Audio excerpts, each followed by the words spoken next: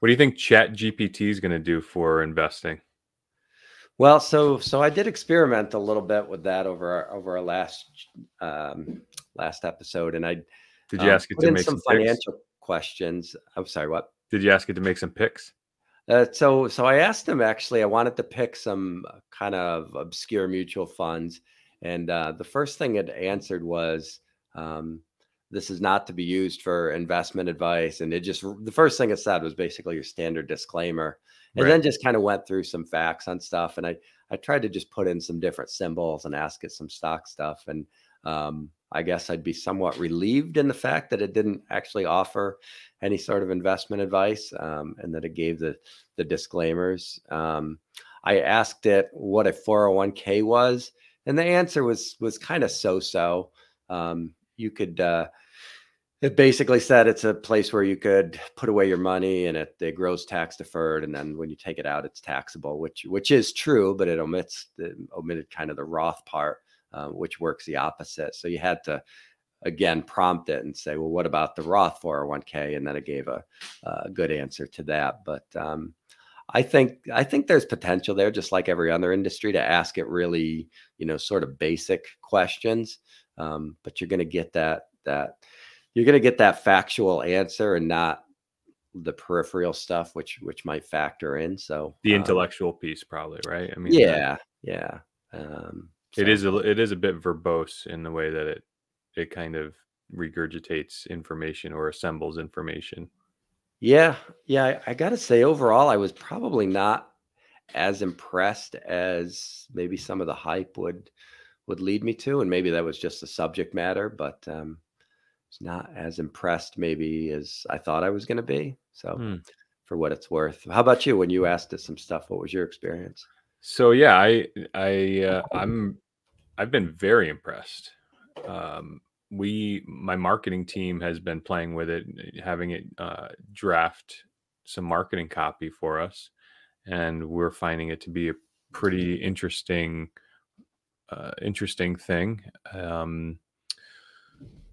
It is verbose, so when you ask it a question, it tends to be long-winded, Okay, and you can manipulate that. You can say, "Give me the question in less than 100 words," right. and you can, and that's what I think is really fascinating about it, is that you can speak to it in real speak. And yes, its default response to you, again, maybe verbose, and maybe long-winded, maybe off in its tact or its approach, but you can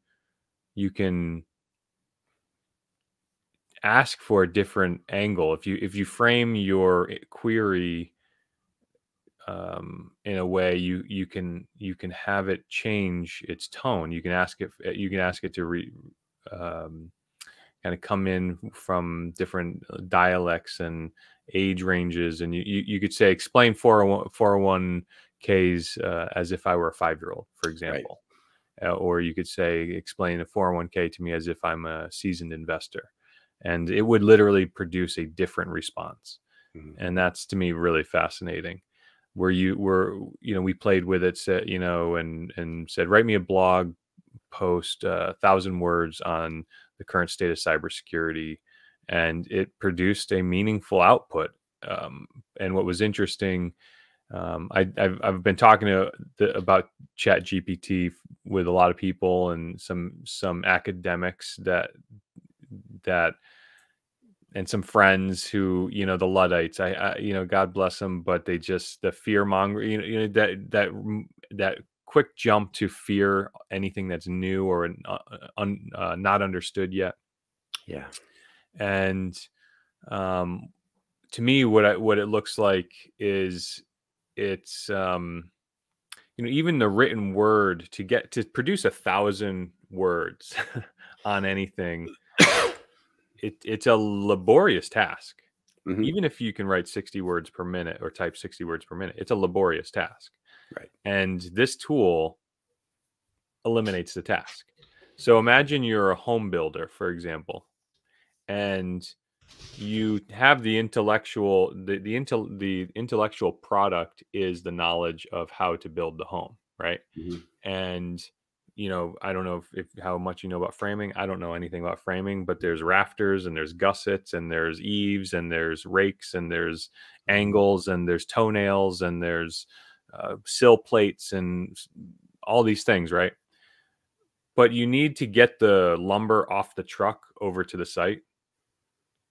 You know, Chat GPT seems to me like the thing that gets the lumber to the site, Mhm. and maybe even will hold the board up for you. But like the human is the person saying, you know, this is how much we need. I need it over here. Hold it here while I nail it in. You know what I mean? It's, I don't know if I'm drawing a good enough metaphor on that, but the human, and honestly, I can see to the point where, I mean, this is 2022, which, you know, we're a quarter of the way through the new century, which kind of boggles the mind in a way too. But you can Mhm. imagine like my kids, which is just not that far. You know, they, you know, Sure. one, if the technology is here, yes, the tool is going to replace human work, but so far technology has not replaced humans. It's only augmented and made the everybody's lives better. Everybody. I mean, that's the bold statement of the day. Everybody's lives has been made better from technology and development compared to historical humans. Right. You know, I mean, even if you're living in a tent in Tent City in Los Angeles, that is a nylon neoprene tent that is far more waterproof than the cow canvas that you would have put over a stick in the middle. You know what I mean? Like it's like it's. I know that's a bizarre link, but Yeah. the rising tide has lifted all the boats. Yes, there's still people. There's still the winners and the losers, but Mhm. um, you know. Anyways, I won't make the argument because I know it's a sensitive topic. But so so I look at the Chat GPT and it's like, you know, the and I always use the job. You know, they used to have gas lanterns in cities, and there used to be a light lantern. Like a guy would, there was a job where the guy would walk around city with like this torch, and he or she would light the street lights, Right. and then come around and turn them off. You know, at the end of the day, and electricity eliminated his job, but with some retraining, and there's always that disruption, and yes, people are just uncomfortable, and there's loss that occurs, and that's you know, I feel for all those people, but essentially the body of humans retrains and pivots. And so I look at Chat GPT and it's like, yeah, you know, the 80% of the words for the 1,000 word blog post no longer needs, because I have a team of copywriters that I pay a lot of money to fill words on a page, and now I'm looking at them overnight saying your work output is expected to change. Mhm. I mean, that happened overnight. Sure. Right, and you hope that it lets them ultimately all this stuff, you hope it makes the routine, mundane part of people's job, um, so that they can focus more on the creative stuff, which is what you want to do. The You know, intellectual in your home process. building example, you know, you might already have architecturally the house built in your brain, but you might want to go to something like a Chat GPT and say, all right, here's my architectural designs. Do you have any suggestions? You know, something like that. And they might be able to come up with something a little better, a little more creative, but it doesn't mean you should ask Chat GPT, how do I build a house, and follow the instructions exactly. Not quite ready for that yet. Although the programming stuff is interesting. I don't know if you've seen any videos or asked it for any code. That stuff is actually pretty good. I think that might be the um, biggest advancement. But Do you yeah, know? yeah, Sorry, go ahead. yeah. I mean, I think that's the whole idea, is that it lets people focus on the more creative stuff. Like instead of saying, "All right, I got to do this basic article for on what is a 401k," because the person writing it already knows what the 401k is. They're just filling out a paper to, you Exactly know, correct. to deliver to 30 people in the room. So you want them to be able to check that box and say it's done, get it, and say, okay, what type of graphics can I use? What type of what's the better font? How do I better communicate this with the 30 people in the room? Exactly. How I do I mean, turn this into a YouTube script? How do I do all these different things rather than hunting and pecking for 1,000 words? exactly. And listen, there's a big fear in academia that students are going to take a shortcut to a degree with this. I mean, there's reports that they already sent ChatGPT to college, and he or she's a really good C student Hmm. without any manipulation of its output.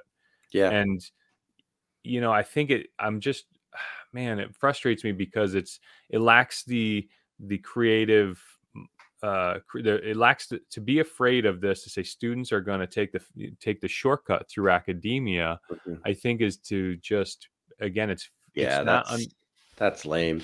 well, I mean, think about it. It's like, again, it's like calculators. I mean, my God, like we give small children and children calculators. And yes, we teach them long division. There will be the classes where you learn how to write 1,000-word essay. But once you've checked that box and say, okay, this is what 1,000-word essay is, we lock that skill into the annals of history and the knowledge base, and Mhm. then we propel the learner forward by saying, produce a dissertation or an essay on this subject matter. They may use a calculator. It's just a word calculator. Right. Use the word Yeah. calculator to spit the 1,000 words out. But the Yeah. product that the student is responsible for is the words themselves. So the framing of the message and the quality of the message and the fact checking of the message. I mean, you could still get the calculator to spit out an answer, but really their operator's inputs are responsible for the quality of the output, Mhm. right? Sure. Garbage in, Sure. garbage out. And So it'll be a rise to the critical thinker or the fact checker or that type of stuff to say, all right, I'm the one guy in the room that realized that calculator spit out the wrong answer, and here's why. So it's gonna trigger that in people to sort of question things. now, Um, now let me make another ad here. Are you yeah. familiar with the concept of the singularity? Uh, yeah. Walk me through it.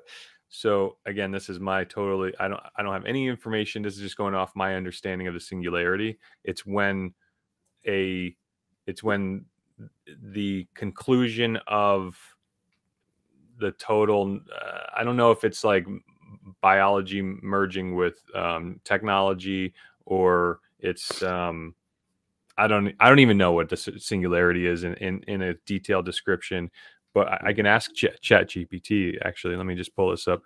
What is the singularity? I'm going to make a point, so stay with me for a second. All right, I'm with you. I don't know if I'm still live. The singularity, and this is real time. I'm going to read this. The singularity is a hypothetical future point in time at which technological growth will accelerate so rapidly that humanity will fundamentally change. That's just the first sentence. The thing Mhm. is still reading on. So to me, this looks like and feels like some sort of entry point into the singularity. Like the technology. I mean, look at the last 100 years. You and I straddled the last 100 years, right? I mean, your parents were born, I would guess, somewhere in the 20s or 30s, right?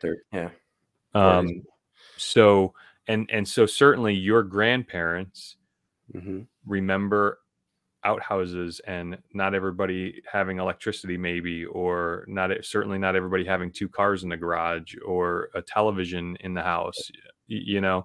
Um so we are close enough to kind of what feels like pre-modern day, like we are close enough to pre-modern day, and yet in the last 100 years, I would say even in the last 70 years, there's been this flywheel of technological growth. And I don't mean to be a fanboy about technology, but I am the technologist here. That this tool overnight last week seems like the flywheel just spun quite a bit faster. You know what I mean? Like Yeah, even, yeah. I see what you're saying. I Yeah, mean, I mean, even to the, go ahead.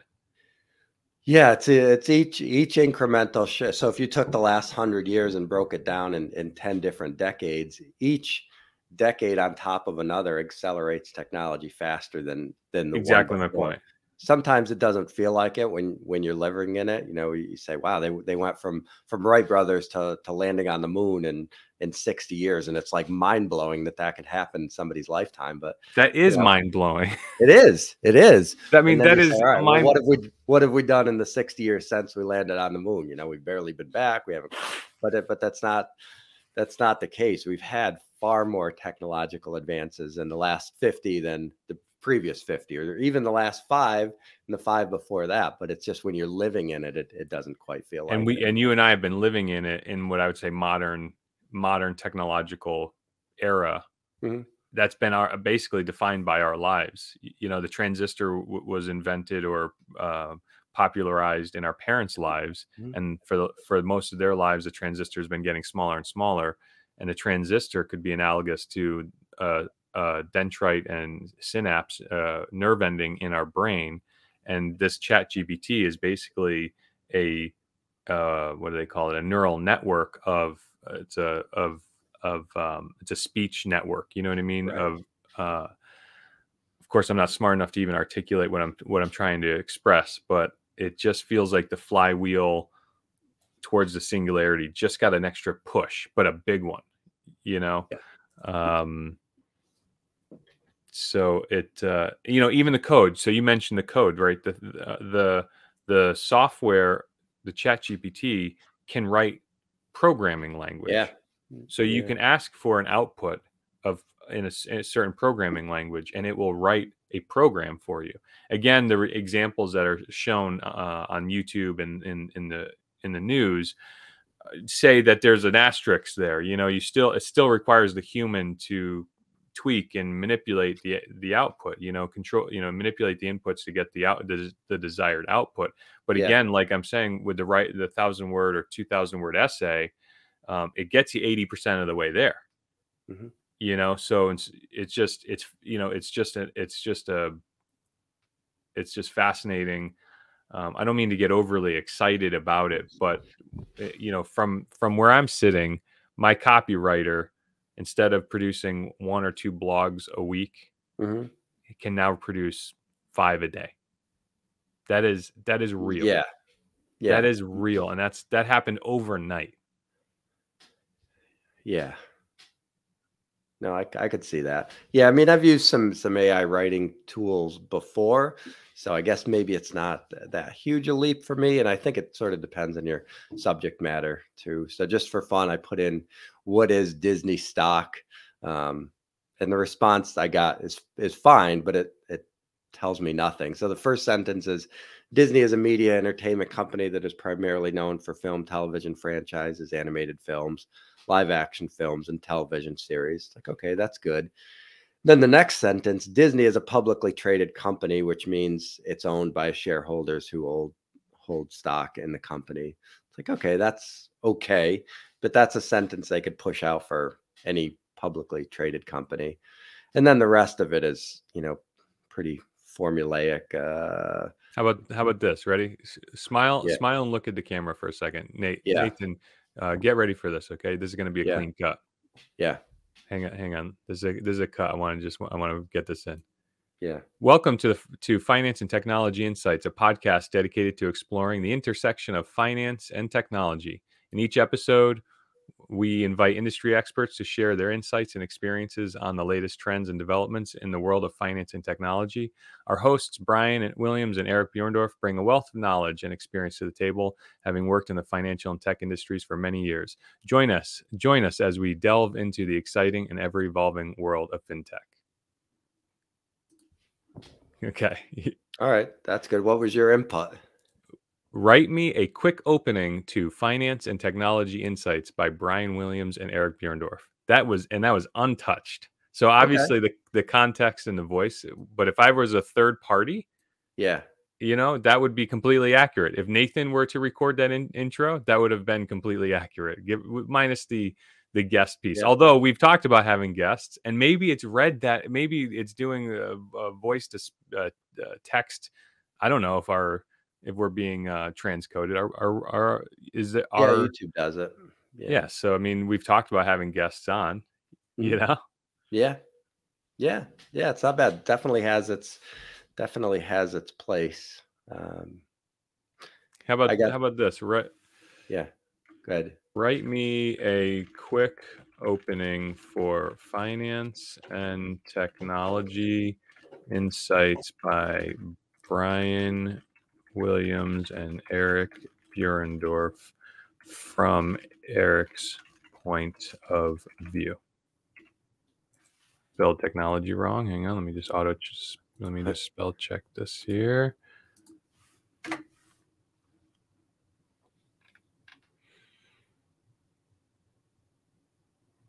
Hi, my name is Eric Buhrendorf, and I'm one of the hosts of Finance and Technology Insights, a podcast dedicated to exploring the intersection of finance and technology. I have a background in both industries and am excited to share my insights and experience with our listeners. In each episode, we invite experts to join us and discuss the latest trends and developments in the world of fintech.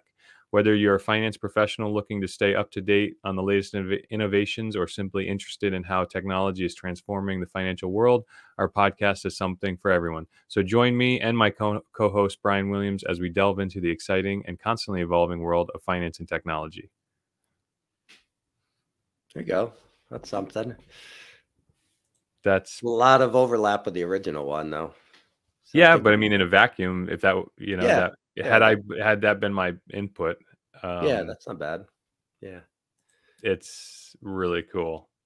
And I guess maybe uh, starry eyed because I've AI has been a buzzword for, well, definitely for the last 60 years, but Yeah. AI has ramped up in the last 5 to 10 years as a like the heat around AI has kind of heated up from a Mhm. buzzword standpoint, Yeah. and I really don't. Um, I'm not an early adopter. Mhm. I'm a technologist. I'm not a Luddite, but I'm not an early adopter. Does, does that Well, what happens is a lot of these terms get overused and misapplied. And I remember like when everything was cloud, right? Remember when everything's stored in exact the cloud? And it used to just bug me. I'm like, yeah, you stored stuff on a remote server 30 years ago. Wow, how is perfect that any example? and everything was cloud. Everything was cloud. It's like, 10 um, years ago, cloud was oh my hot. God. And I'm like, you guys, it's just the internet. The cloud Yeah, just means the I internet. know. Yeah, great. Perfect example.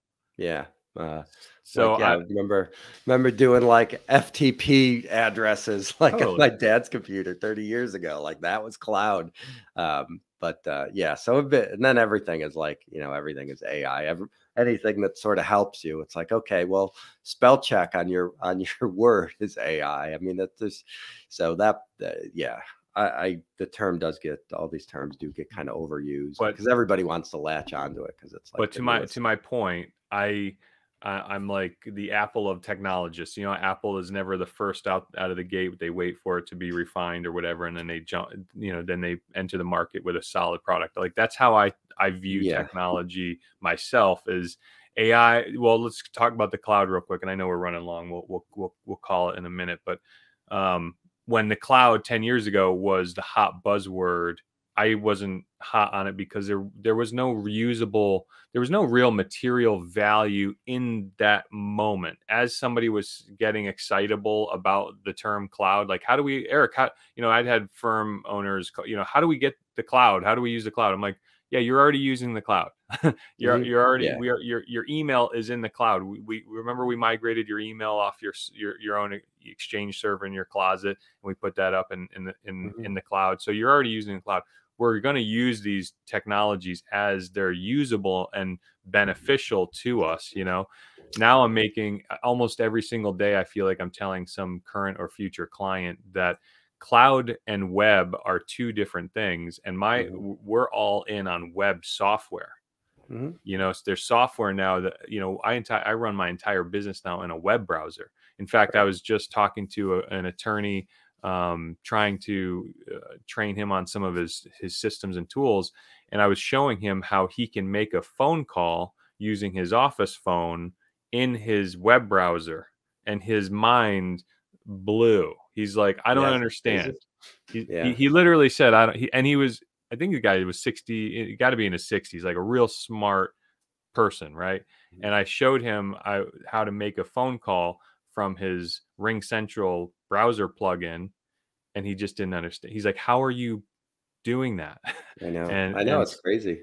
you know, Technology and stuff that we take for granted, and probably said this before, but my wife yells at me all the time because I assume that everybody knows everything, and sometimes I'm like blown away when somebody knows, like, even the idea of just like clicking a phone number in your CRM and having the phone dial, yeah, like that's that's what I still did. That's foreign what to I so showed many him. people. It's like, how, crazy. Yeah, I'll probably do another video on that alone. But what was my point? Yeah. So, anyways, I am eager and excitable about this Chat GPT, and this is the last thing I'll say about it, because it is it is free. It Yeah, is and it is now. It is right right. here. Anybody can go to chat.openai.com, create a free account, Okay. and start playing with this. And I remember when ChatGPT came out like 6 months ago, they had a previous version. I guess this is ChatGPT version 3 or something. And I Yeah. did take a quick peek at it a couple versions ago. I think maybe even you and I covered it briefly. And I was nonplussed. Let's just say Mm, that. But it's sitting right here in front of me. Like, I can ask it anything. yeah. Um, and Yeah, I guess it depends on the input and what you're looking for. This is just kind of comical, and I'll close out with this because it's 10. And so as of December 20th, 2022, the current stock price for Disney is $XXX.XX per share.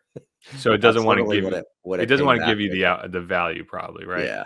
And Yeah. then it So said, is it important to note that the stock market can be volatile and the value of an individual stock may fluctuate significantly over time? If you're considering investing in Disney or any other company, it is recommended that you consult with a financial advisor and carefully research the company before making an investment decision.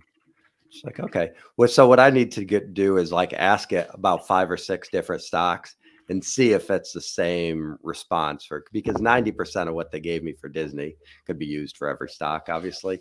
So that'll be, I'll at some point play around with that, but we'll see how that I just evolves. asked it, what is CNBC reporting as Disney's current stock price at this time? And the first sentence, I'm sorry, but I'm not able to give you real-time information on stocks. My knowledge was compiled prior to September 2021. Hmm, So that's yeah. interesting. Yeah. All right. Well, hey, we'll talk more about, I think this might be there might be more meat on this bone, because I'm this isn't the last I'm going to talk about it for sure. Yeah. And I know we're running long. So great show, buddy. We'll see you next week. All right. Sounds good.